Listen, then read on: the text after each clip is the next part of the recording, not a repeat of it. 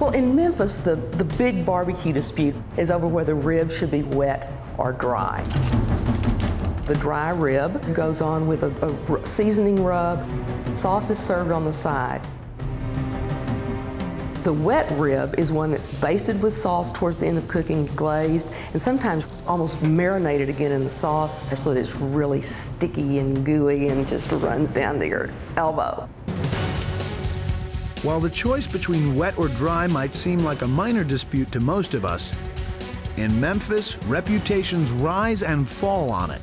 This is a city where barbecue is a serious affair. What makes the competition between the wet and the dry barbecue so special is the fact that we love our barbecue so much, you have to have an option.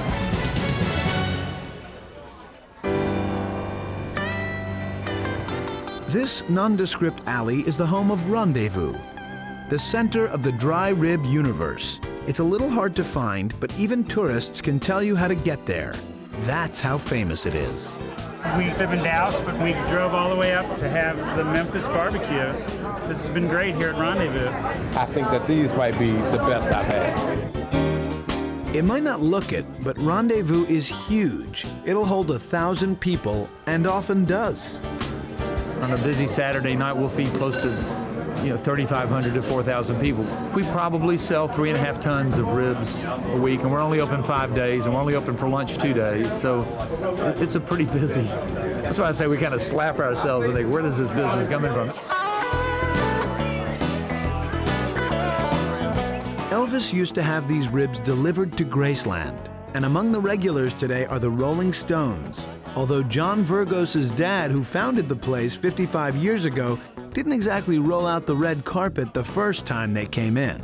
1964, and they were pretty raggedy looking. It was quite a shock to the South, and my dad was going to ask the Rolling Stones to leave. They've always gotten a kick out of it, and every time they come to Memphis, they always come to the Rendezvous. And it's not just musicians who eat here. Politicians crave the stuff too.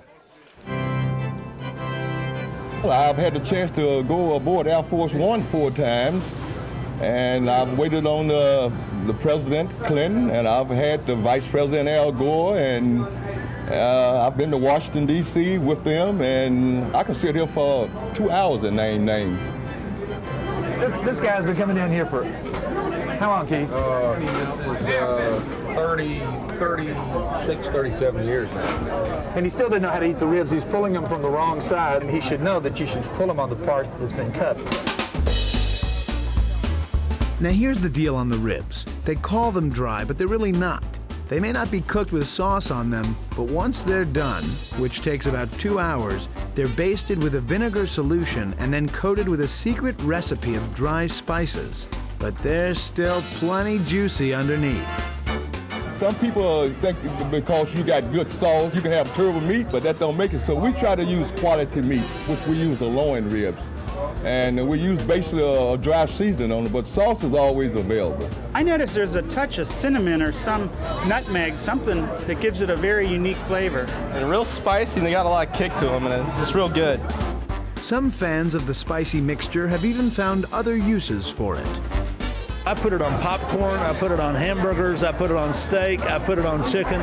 It actually, I don't know what's in it, and I'm sure that I probably don't want to know what's in it, but it tastes good on everything that you sprinkle it on.